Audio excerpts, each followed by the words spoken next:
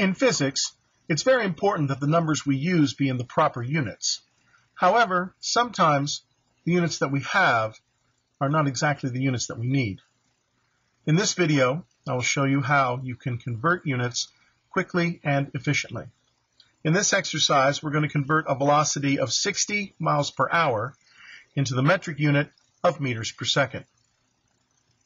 So the first thing we do is we write out the number that we wish to convert with the units that we wish to replace.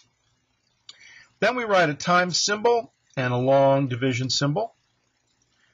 On the bottom of that long division symbol, we write the unit we want to get rid of. And on the top, we want the unit to convert. This way, you can see we can cancel out miles and leave behind meters. Now the mile is the larger unit, so we put a 1 beside that. And now we have to look up how many meters are in a mile, and that number turns out to be approximately 1,609 meters in 1 mile. We're not quite done yet, though, because we have to get rid of these units of hours and replace them with seconds.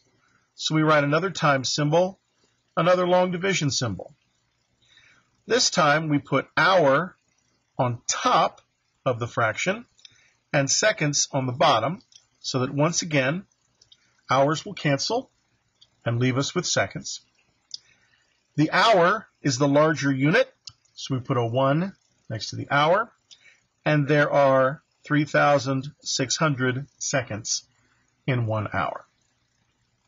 So the units that we do not want have canceled, and we have replaced them with the units we want.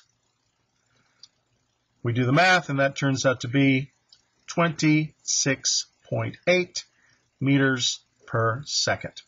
So we've converted a velocity of 60 miles per hour into 26.8 meters per second.